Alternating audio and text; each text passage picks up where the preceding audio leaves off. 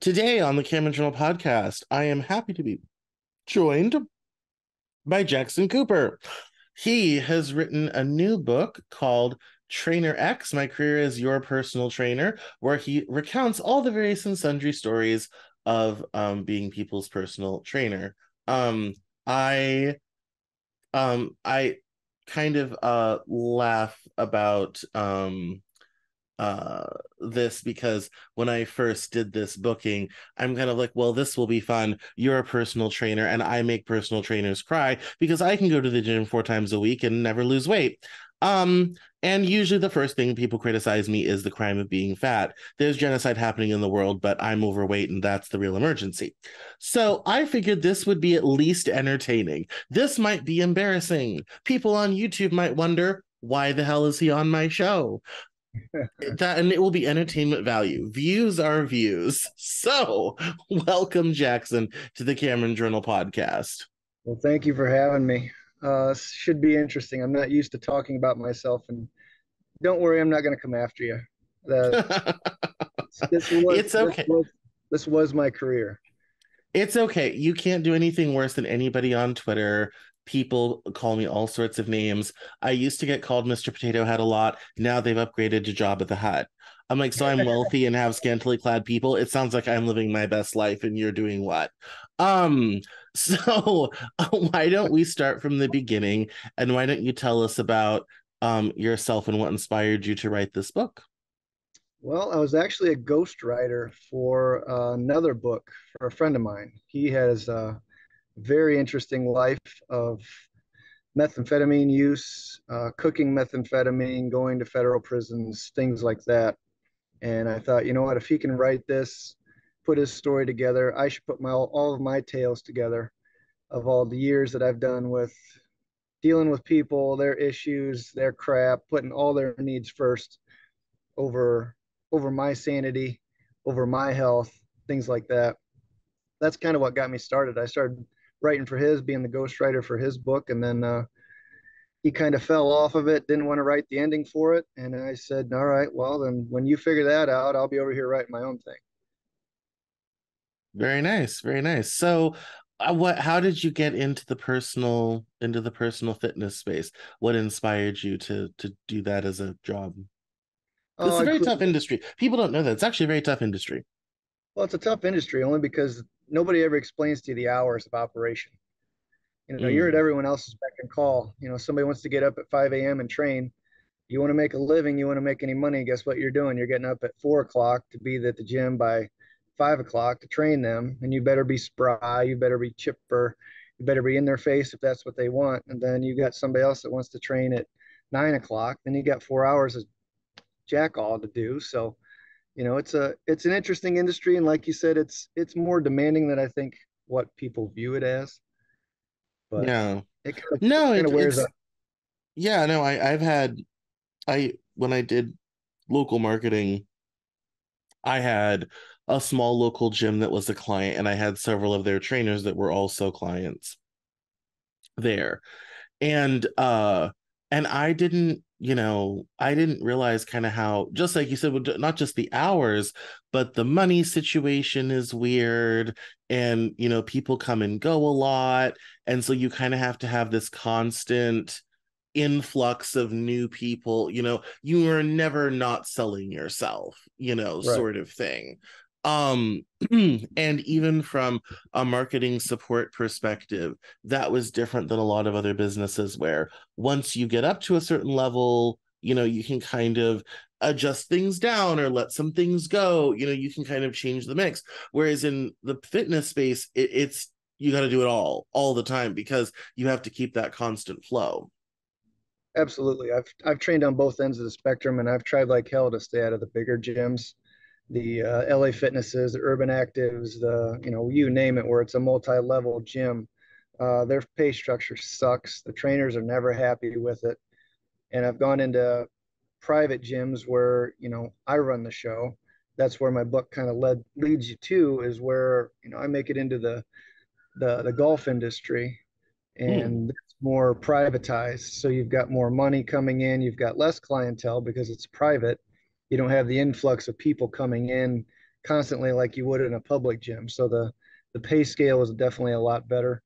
But yeah, the big gyms, the big meat markets, as I call them, yeah, you're open to the public, and if public doesn't like you, then they just move right on. So there goes your income, you know. Yeah, no, that is 100% true. So with all the how did you start to organize the stories of stuff that you had seen? What are some of the funniest ones you think about all the people you've ran across? Well, everybody's got gas, right? We all just try to hold it in the best we can. Those are my best, funniest stories. I've got women that try to do, sit-ups and let it out. And I had to be the professional, had to just mow over it and act like nothing happened. But they're laying there on their back, turning beet red, just all embarrassed. I'm just like, it's fine, just keep going. Good job, good set, whatever. Those are some of the comical ones. But people dropping weights on their faces, not under my watch. I'll tell you a funny story from the book is I had a girl, she was kind of I don't know what you would call her, but she was heavy into corn and one of those, oh yeah, man, one of those type Yeah. of people. And I had her 3 or 4 or 5 sessions and she knew how to do everything. She says, yeah, man, I tried to do what you taught me at home this weekend and I lifted the 15 pounds up and got it up over my face. Bam, hit me right in the nose. And she came in on Monday or whenever it was, she came in next and she had a big old black eye. And she says, this is why I pay you to do this. I don't know why I did this shit on my own. But, you know, stories like Yeah. that are full. I mean, that's one of the things I included in the book. At the end of every chapter was at least one comical story. And probably the best one, I'd not give you a spoiler alert, but I had a doctor that I had never trained before. And I was to see him on Monday. And he was also invited to a wedding that my brother-in-law was putting on, or he was involved in. And he showed up to the wedding. I didn't know he was there. I'd never met him before. And I was wearing a tuxedo. I was in one of the suits, so I had free reign to do whatever the hell I wanted. So I'm pretty lit on the dance floor and I'm having a good time. And he comes up, throws his arm around my shoulder and said, "Hey, Lane, I guess we got a appointment on Monday." And I turned, grabbed his belly, shook it, and I said, "Yeah, we do." And that's all I remember. All I remember. I spun around and just kept on dancing. I didn't think anything of it until Monday morning came around, and I was sober, obviously. And I saw his wife at the club, and I said, I'm really sorry I did that to him. He's like, yeah. It would be the same story as if one of his clients or he walked up to one of his clients and grabbed him by the breast and said, well, we're going to work on these come Wednesday. We'll see you then. So I'm like, oh, shit. Well, Yeah. I was wearing a suit. I was good to go. Thought I was under the guise and the protection of that, but he got really offended by it. Never saw him again. So it is what it is. Yeah, that's quite difficult. That's definitely quite difficult. I don't know if I think I asked this question, but I don't think we quite got the answer. How did you get involved in this industry? Uh, I've always been an active kid, always been an active person, always involved in different sports. A touch of ADD, I guess, brought me to liking that than I did school. So when I got out of high school, I said, to hell with this. I'm done with school. I don't want to do anything else associated with school. I want to make money. I want to buy things, all that shit that comes with getting out, graduating, and not wanting to have anything to do with school anymore. Long story short, at 24, I went back to college and started running track for the college that I went to again and decided that I'd go into personal training, kinesiology, and got my degree from that. So I didn't start into the world of personal training itself till I was about 28 years old. And then on, it was 13 years of it until people eventually rode me out of it, wearing me down, taking away my personality and my energy for the job. So yeah, so let's dig into that. How did you get to a place where you were done and decided to move on? I think it came when my second child was born. The Mm. wear and tear of staying up late or getting up, having disturbed sleep, not having great sleep with one child. And then the second one came along, and there was just a lot of juggling going on. There was somebody's got to be here for the first one. Someone's got to take this one to the second thing we got to do. And what time are you going to be home? You can't take that client because that goes into our evening. And, the kids really threw me into a blender, so to speak. And to go in and day out and to listen to these people bitch about don't don't be so hard on me today because I was out drinking last night. So then I got to modify their workouts, and they've got problems with their ex-husband, and I got to hear all about that. And Are it you the wasn't trainer or the therapist, or a little bit of both? exactly. It turned into me being the therapist, but not getting paid therapist wages. So Yeah. that really took its toll, and it really burned me out. That I felt like I was losing myself, and I wasn't giving myself to them, and they weren't really giving me their everything. So I just got really tired of it. Yeah. I'm not surprised any of those massage therapy, personal training, all that type of thing, they have about a 10-year lifespan in terms Yeah. of people do them hands-on for about 10 years, and then they either build a business and have other people working on it, and they have like their 4 or 5 people that they love and they're on the business side, or they leave and go do something else entirely. You find a lot of former massage therapists at physical therapy offices. They quit massage therapy, go back to school, become physical therapists, and then they're, healing knees and frozen shoulders and all this type of thing. So, Well, I'm that's actually a good thing. I'd rather have someone that used to be a massage therapist turn physical therapist work on me than just a physical therapist. I could share so many stories of people that have come to me over the years, and they're coming from physical therapy saying, I don't know why the hell I'm even going. What's the yeah. point of this? And so to me, physical therapy has always gone by the book. They've always gone by their set standard. They can't do anything above or beyond. And I'll share you a story that I put in the book. Recently, I had neck issues, and I can't explain how it hurt, but it was debilitating. It would wake me up in the middle of the night for several hours, etc. Long story short, I go to a physical therapist, and she just starts pushing my neck backwards and trying to get me to do reps of this exercise, and it just hurts like hell. And she's, well, we got to push through that. We got to get you through that. Come to find out, I had a lesion on the back of my spine that was pushing against the nerve. So all this pressure here going backwards was just doing the exact opposite of what I should have been doing.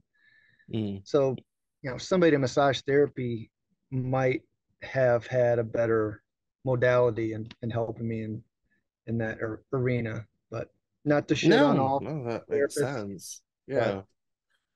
No, that makes sense. Yeah, life does change, and it is, when you have kids, you can't be available at odd hours. You really have to have, some more structure, and I can see how that'd be difficult. So what do you do now? What did you transition into?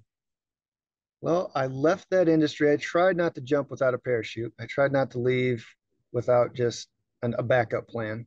Right. But what I did was I found a member that was interested in me to open up one of his diet and diet coaching franchises. And the promise was that if this one got up and rolling, I would be partial owner in the second one that he opened up. Um, so I left there, did 2 weeks of training away from my own family and things like that out in Minnesota, and that was going to be my future. I would be invested in something else, and it just didn't happen. It was the same thing. It was even more hours. It was going to be even more hours, but it just kind of snowballed into the spiral of depression that I got into from just being just done with the fitness industry, more or less. Hmm. Yeah, well then, so where did you land after that? So from there, I quit that, and then I got an idea. Let's just work with my hands. I like working with my hands. So I became like a special project maker. I made up a business on Facebook. You see it on the internet, you can provide me a picture, I'll build it for you. So it's like a background in carpentry, and started working with that. And it just kind of tumbled into handyman stuff. And I'm busier than I've ever been. So Oh, it that's all really worked. cool. It Yeah. all, You know what? A good handyman is worth his weight in gold. Like, as someone who's always lived in old houses and old properties where there's always something going wrong, a good handyman is worth his weight in gold. yep. So it's You, no, you get that's in really with the right, cool. you get in with the right old lady, and she'll tell all her friends about you, and then you're set. So You're in, yes. No, that's 110% true. So when it comes to personal training and diet and fitness and all this type of thing, we spend a fuck ton of money on all that stuff and it never seems to do any good. What's the secret? What leads that industry to never seem to solve people's problems, or what do people do that never seems to help them reach their goals? What is it with all that? the honest answer, if you want the honest answer, I do. is that everybody gives up on themselves. I've seen it for the 13 years that I've done the training and done the dietary talks and things like that. I'm not a registered dietitian, so I can't prescribe them what exactly they need to eat per calorie, but I can give advice. And I talk a lot about it in the book about how just that part of it was also a part where I just hit my head against the wall. Just people don't listen. They don't want to. We're all human beings. I get that. I have my cravings. I have my snacks, all that bring me joy, and I'm not trying to take that away from anybody, and I didn't through my entire career. But the whole point to your question is that people give up on it. They come to a trainer, they think, I got this trainer, I'm going to be here, 3 days out of the week for an hour. Well, how many hours are still left in the week that you can go fuck yourself up, that I'm not with you? Yeah. So I've always told people that, but that's the base of it, is that people just give up on themselves. They want the trainer to do everything for them, and they figure once they go to him and he kicks their butt or she kicks their butt, that's it. That'll take care of it. Yeah. Well, then they go home and they still eat their high calorie garbage, and they still like their sweets, and they still enjoy things. They never tip that scale fully all the way over to make it a habit and a lifestyle. No, that's one of the reasons I quit powerlifting. I was one of those dudes who did Atlas stones and all that fun stuff. Oh, Because I have cool. the build for it. Yeah. And so I was in the gym 4 days a week for 2 hours. It is a whole, like, that was a whole lifestyle. Like, I could live the rest of my life and never see a plate of chicken and broccoli ever again. Um, in fact, someone suggested that for dinner, and I'm like, no, I refuse. I will not eat. Like, I don't care. I'm not wasting away. I am good. Um, and it is, I mean, yeah, like, and especially like you go to like powerlifting competitions, all this type of thing. People come in, people don't believe this. People really come in with coolers full of food so that they can still eat at exactly the same time that they're supposed to. All this type of thing. It is a whole, it consumes your whole life. You build everything you do around all of that in terms of when you're working out, what you're eating, what you're not eating, how much water you're consuming, how much sleep you're getting. It is all consuming, absolutely Yes, all that's consuming. that's funny that you bring that up. That's what I would call the machine people. Those are Yeah. the strict regimen, the this is my lifestyle. Yes, I work in a factory, or I work in an office, or a daycare provider, whatever it is, but at exactly this time I'm eating this, and I've prepared my meals for the entire week. And my wife is behind me on it. She does her thing too. And I mean, those are the machines. Those are the diehards. Those are the dedicated. The people that I trained throughout the years, they weren't like that. They were the ones that did the lifestyle of the way they wanted to live, how they wanted to spend their time, how they wanted to eat. And then they sprinkled in the fitness in there.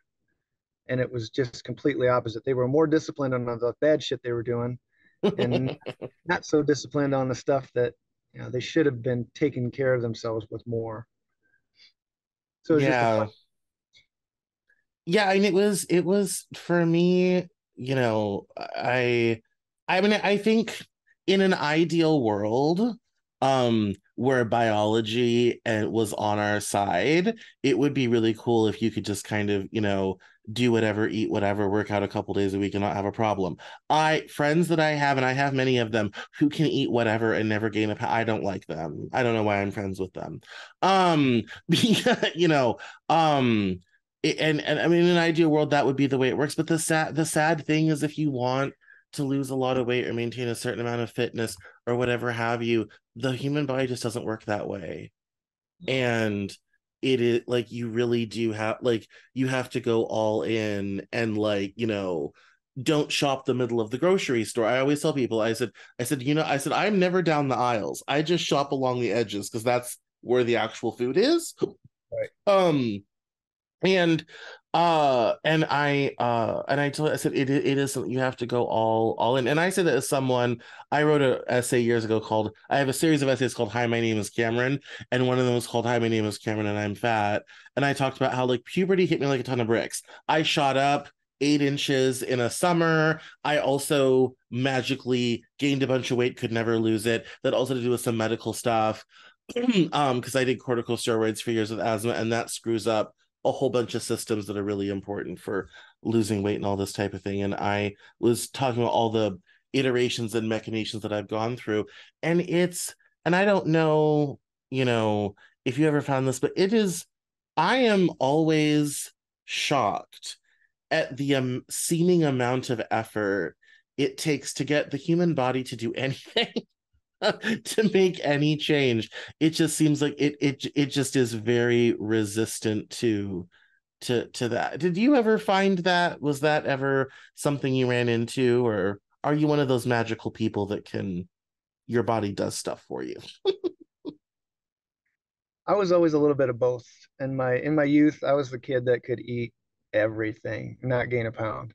But as you age, your body chemistry makeup starts to teeter and waffle and move around a little bit. And if you don't get the right foods in that make you feel satiated, then yeah, you're grabbing for those chocolate bars and candy bars and everything else. So I'm guilty of it. I mean, I've got the dad bod now, but I'm still able to train as hard, if not, a little bit with more weight in the gym that I used to. But yeah, it's I've got the dad bod. It all of a sudden hit me one year. I'm looking at pictures from vacation. I'm like, Jesus Christ, man.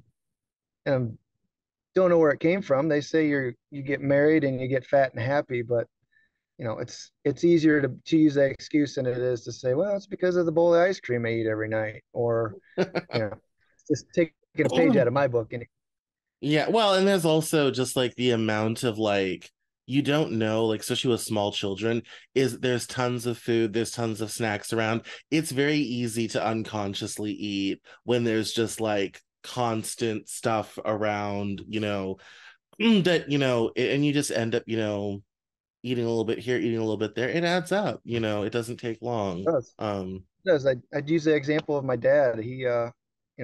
Mom says I gotta change his diet. I gotta get him to eat better. I said, Mom, he'll eat whatever is laying around. So whatever's on the counter, whatever's in the cabinet, he's going in there, he's grabbing. That's just his habit. He's going in and taking it. So if you put, different stuff out there, I mean, not saying dad's a big dumb animal, but if you put different stuff in there, he's gonna go in and go, huh, here, I'm gonna eat this then. And magically his weight would come off. But, mom likes her sweet stuff and knows what makes dad happy and knows what he wants in the cupboard. So, like I said, we're all human. I never really chastise anybody for being overweight. I was always just more on the helping side. I was more of a drill instructor when it came to weight training and conditioning and things like that, but I never hounded on anybody for, you know, what they chose to eat. If they came to me with a sob story of, well, we ate pizza the other night and it was really good, I just shrug it off and yeah, you ate pizza.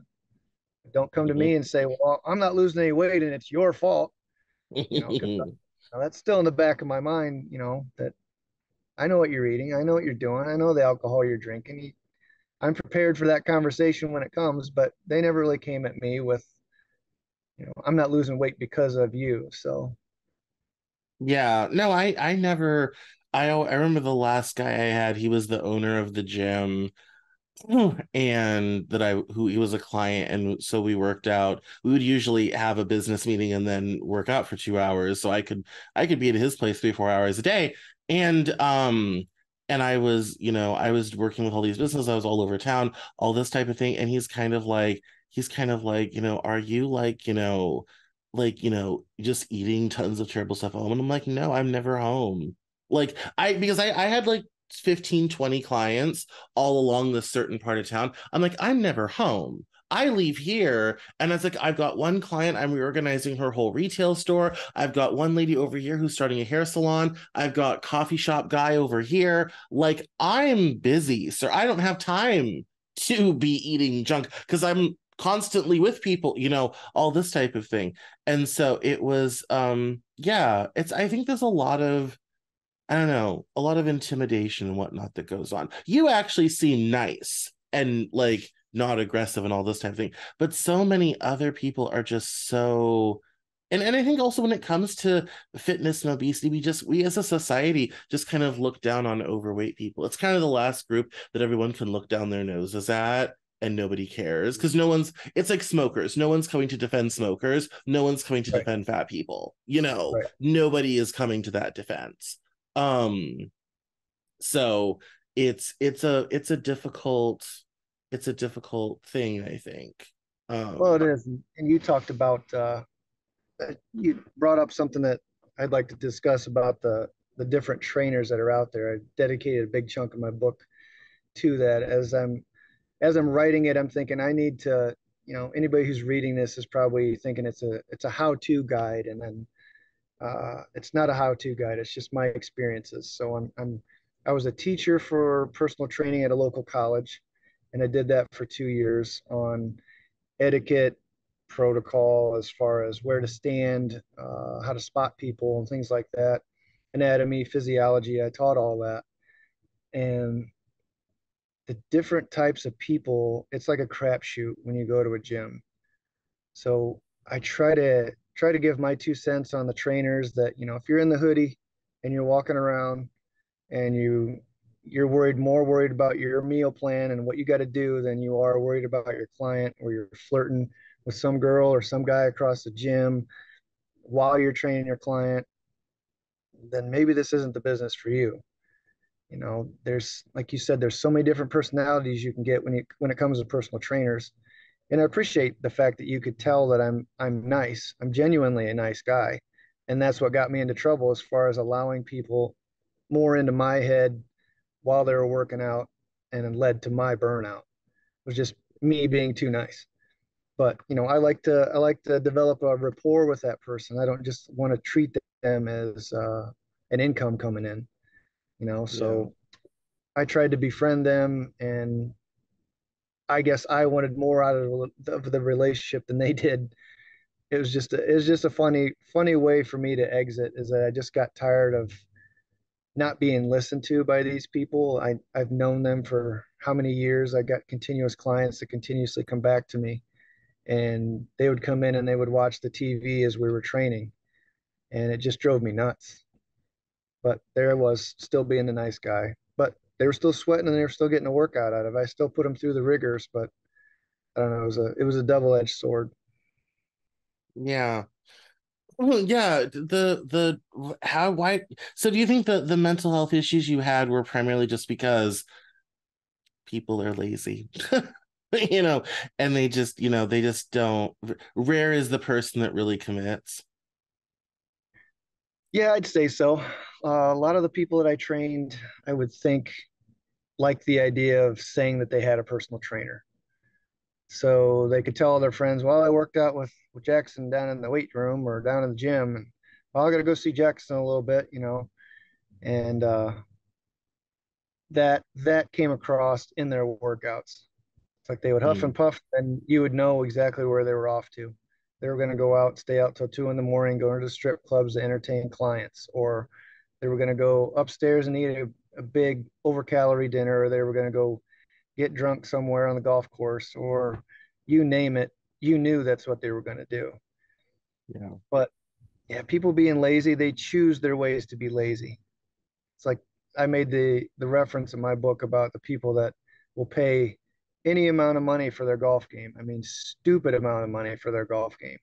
But when it came to taking advice from me and how to make them stronger and better in their golf game, they were like, nah, there's more work in that. I don't really want to fuck with that. So I'm not going to do what you tell me to do. Yeah. No, I mean, I always say people, human beings being an apex predator, we are exquisite at preserving energy. Our brains take a lot of calories to run. The brain is the biggest calorie user, although I write and think all the time, and it obviously has done nothing for me. Um, and I always say like the brain uses the most calories. I've never benefited from this. And so we're very good at preserving energy. Um, and that's why, I always tell people, I said, your whole system is trained to preserve energy and hang on to it. So really the only way to do anything with it is to just simply not have the input, you know.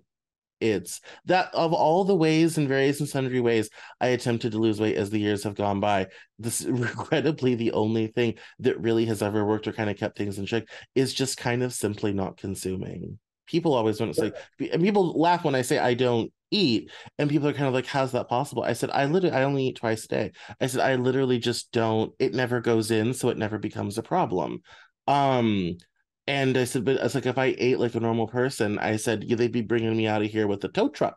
Um, and so it's a whole, it's you kind of have to, you know, attack it from both directions. And you're right. If you're drinking a lot, staying out late, not sleeping, because that's when all your body does all the healing, all this type of thing, then your fitness journey is not going to go very far.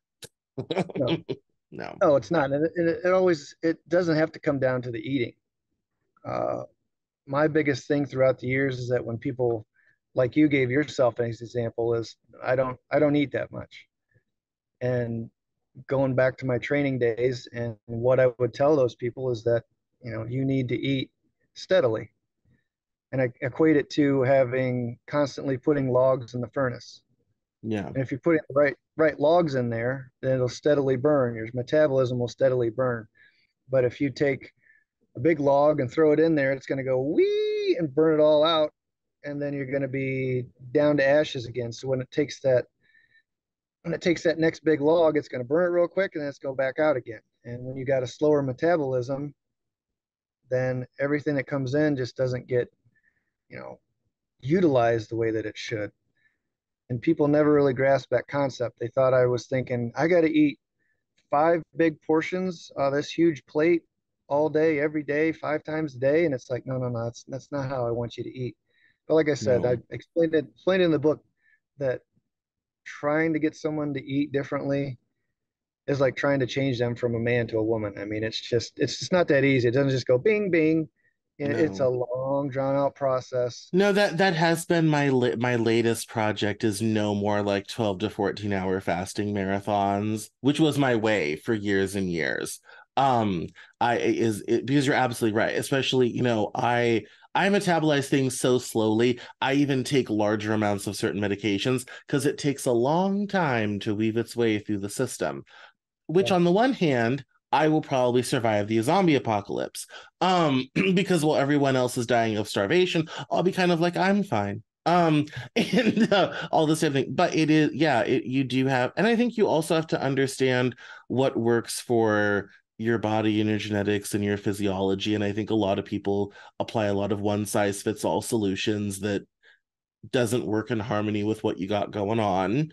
Um, and so it's no, I mean, that's sound advice. Yeah, it's sad that you've left the industry. We need like 100 more of you, like with that, that sort of attitude. I think that is what is necessary and proper in this space. It is. I tried to recreate mini me's when I was at the college. I tried to instill in them everything I tried to create myself into them and whatnot. But it's a hard thing to do. Um, thank you. I appreciate that. I really didn't want to leave the industry, but in the same token, I like I said, I just got burnt out. I couldn't take the people treating me as they did, and me just having to roll with the punches just because I needed the income. Yeah. And so it is what it is. I tried. I shared a story in the book about trying to dip my toes back in those cold frigid waters, and Didn't I go did. well. It didn't go well. I quickly recoiled and said, "Nope, fuck that, never again."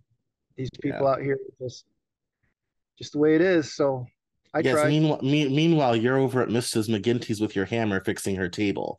Yeah, That's listening to her talk to me while I'm trying to focus on something else. So it's the same thing. exactly, exactly. This crown molding won't miter box itself. That's That's right. that's fun. All right. Well, we're at the point of the show where we do plugs. So why don't you tell us where we can find your book and where we can find you online to keep up with you? Right. Well, most my links on Facebook and Instagram are both Trainer X book. Sorry, all one word. And it's Jackson Cooper on Facebook. You can find my book on Amazon if you type in Trainer X book, Jackson Cooper. Um, and you can email me at trainerxbook@yahoo.com. I'd love to hear more stories from people. I'd love people to engage in my Facebook page just to hear stories. I know there's plenty more of me out there that are just willing to be like, oh my God, I had this lady in the other day and that idiot, blah, blah, blah. Or I had this guy come Yeah. in, told him meathead, I'd love to hear more stories like that. I know there are a ton of them out there, but Yeah. Yeah. No, it's no, that's fantastic. Well, thank you for coming on the Cameron Journal podcast. It was a pleasure to have you. thanks a lot for having me.